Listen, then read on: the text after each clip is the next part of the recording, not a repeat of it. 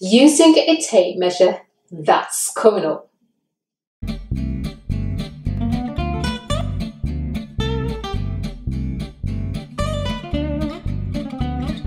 Hello fashion sewer and welcome to FSBTV. I'm Colleen. If you're looking to improve your fashion sewing skills, consider subscribing and let's get started. So we are going to be talking about one of the most vital tools to a fashion sewer, a tape measure. This is an essential tool that you will need.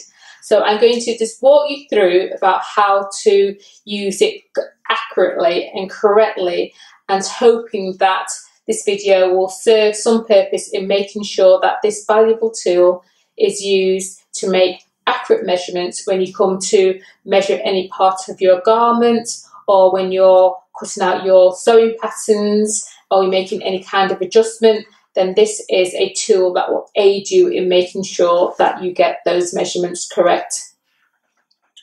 So the tape measure has two sides, and there are tabs at each end, which you use as markers. It has inches and also centimetres. It goes from 0 to 60 inches and from 0 to 150 centimetres. So with the tape measure, it's a very flexible ruler, and as you can see there are large numbers there, and those represent all the inches. And then you've got the fractions that are within each one of those inches along there. So when you come to measure, you'll be using the tabs here as your marker for positioning it at each one of these markings, whatever that measurement is. And that is how you're going to take down your measurements and readings for any measurements that you need for a project. The next side is going to be the centimetres, and it's exactly the same process. Is you've got the tab still, and you will be using those as markers. So you've got the centimetres here, and then you've got the millimetres in between each one of those tabs.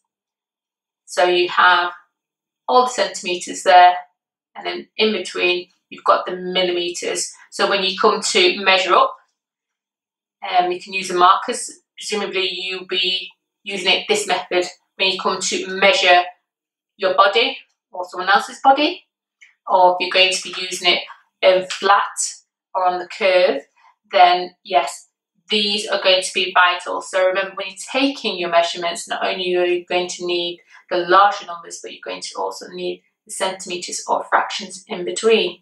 So it's a very simple tool that you need for your sewing project and should be part of your sewing kit. And yeah, it is very flexible, and you can get them in a range of colours and very sturdy and strong.